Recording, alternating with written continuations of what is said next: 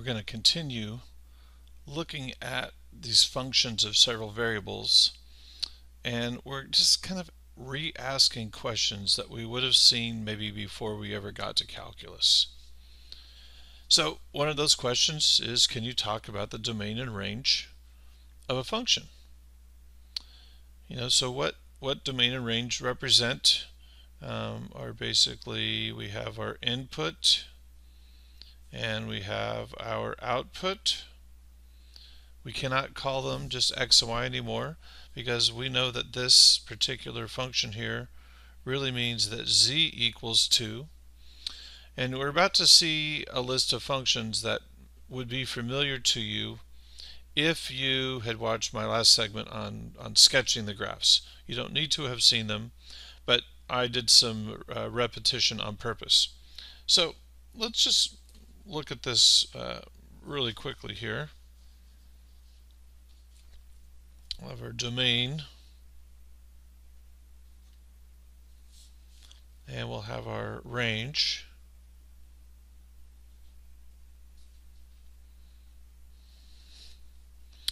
And this is one of those cases where the range is really simple.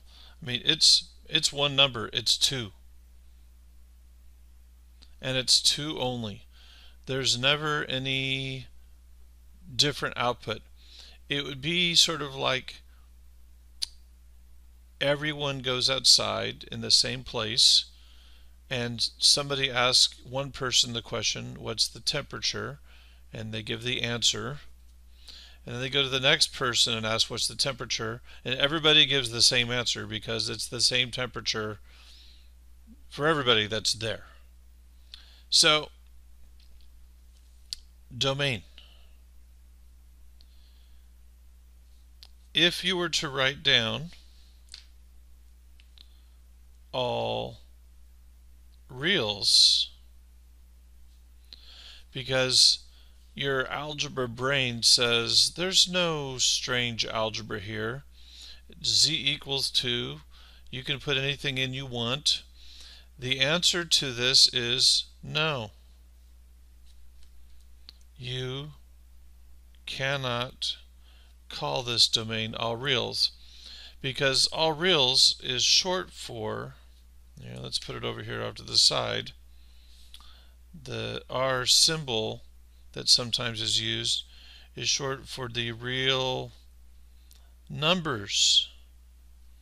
And you need to know, we did not plug numbers into this function. We plugged in the coordinates of a point. We plugged in 2 numbers, an x value and a y value, and then combined we got an answer. I gave my name, I gave the day of the week, and I got, oh, I'm working only 2 hours a day. That's a really short work shift. This domain, we need to say informally all x, y. So this would be informal, just like that's informal. If you wanted to get more formal, you could say something like the domain is the set of all x and y values such that x is real and y is real. This would be more formal. I do accept this in these early phases of the class right now, because my first objective is that you can effectively communicate it to somebody else. But then ultimately, you need to be able to read the set notation and not panic. Some of the problems will not have domains that are all possible x and y values. So those will be more interesting. And for the range, I guess we could say z equals 2 is the range, or the range is 2, or we could say the set of all z values such that z equals 2. That's basically saying z equals 2. So, there's your first example. Now, domain and range. Domain and range again. Well, I think we could make an argument that the domain here, that you can use all x, y pairs that you want to. X could be positive and x could be negative. We could have 3 comma something and -4 comma something. Y could be 0 and y could be negative pi. This is not a problem. You can use any x and y pairs that you want. So my follow-up question is, well, what about the range? If this is the domain, what kind of outputs, what does it look like if z equals x squared plus y squared? Well, when I teach courses below calculus, I talk a lot about knowing what the output is sometimes kind of like predicting the future. If you know certain chain of events almost always ends up the same way, you could talk about the outputs, but sometimes you just don't know what the output is going to be because the function is too complicated. But what if we actually knew what the graph is for this? A paraboloid that opens upwards,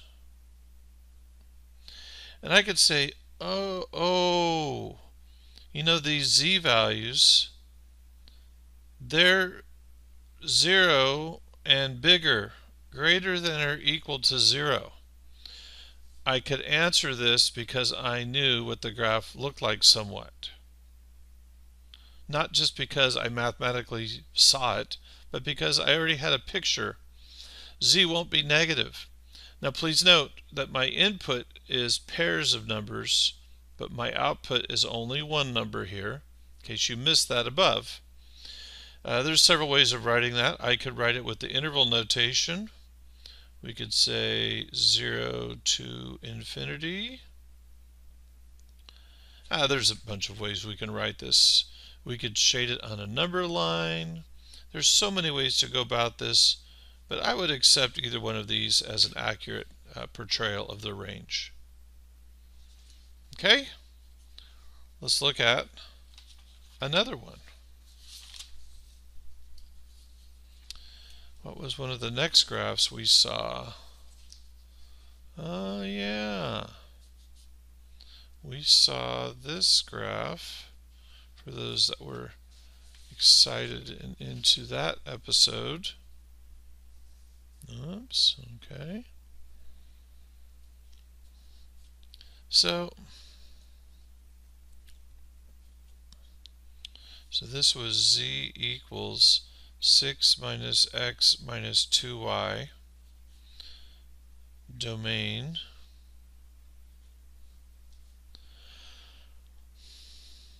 So ask yourself, is there any algebra that causes undefined values here?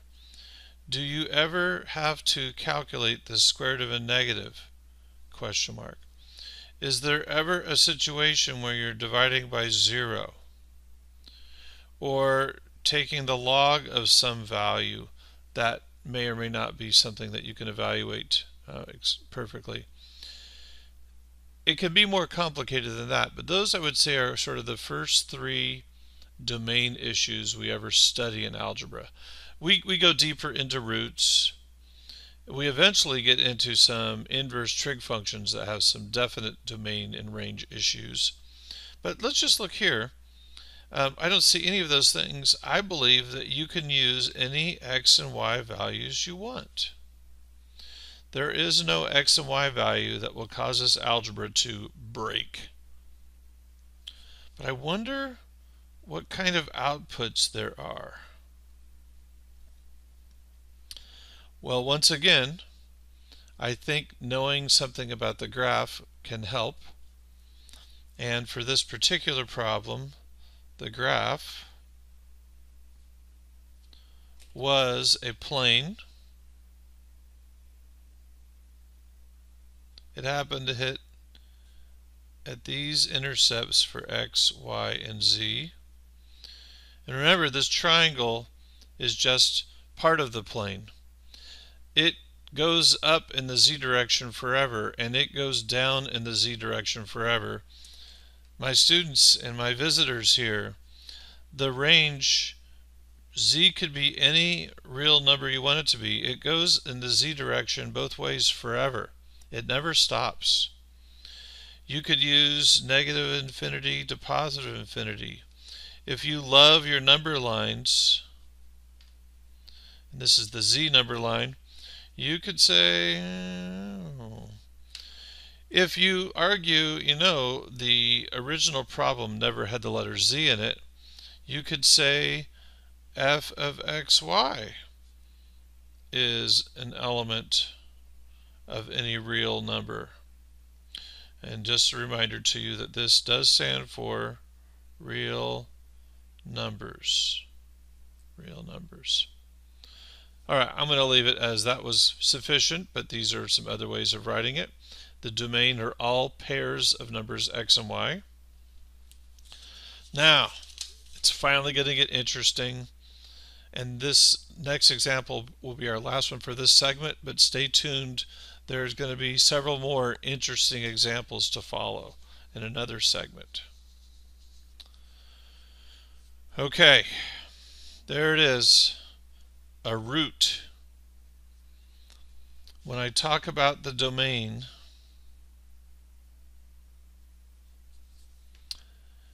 I know that in this domain that the 9 minus the x squared minus the y squared has to be something that is not negative.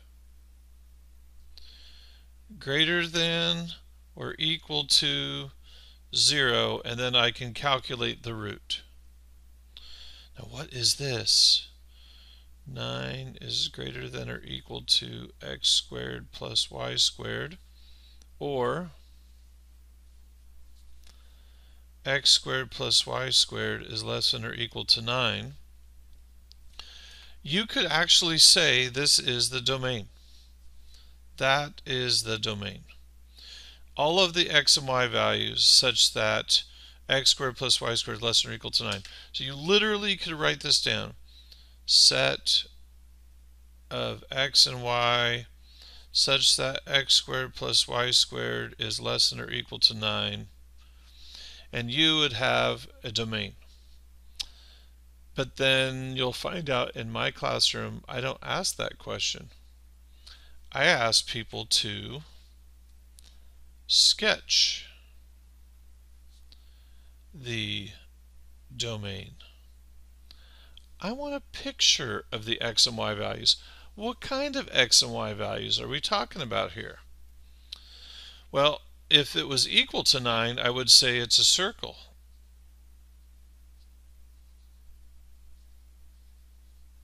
X, y, radius 3 circle.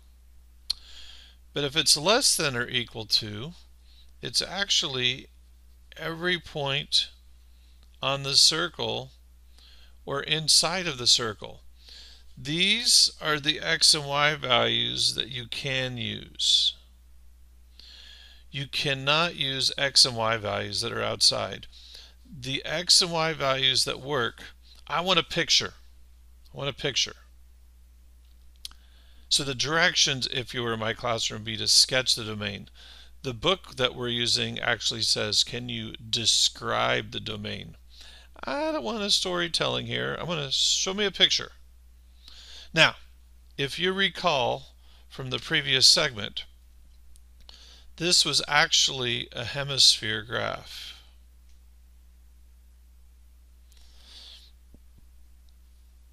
It looked like, or something like this, z, x, y. This circle here on the bottom is that circle. This circle of radius 3 on the bottom, it's that circle. This top view of the XY plane shows me kind of the foundation for the building. This three-dimensional view is going to answer my question about the range. Can you guess what z values occur in the graphing of a hemisphere. What is going on with the z-values? Well, that's right. They're everywhere from 0 to 3. That's a 3. That's a z. This is dangerous for me to write it this way, but that could be a range. You could use interval notation, 0 to 3. You could say f is an element of 0 to 3. And again, there's so many ways and notations of writing sets of numbers out. I don't want to get too picky on that right now. I want you to be able to effectively describe it to somebody else first. Now, this particular range was doable because we had some sense of the graph in advance. If you stay tuned to what's coming in the next segment, we'll look at range for some problems where maybe we don't always know what the three-dimensional graph looks like. So we shall find out when we get to look at those. See you then.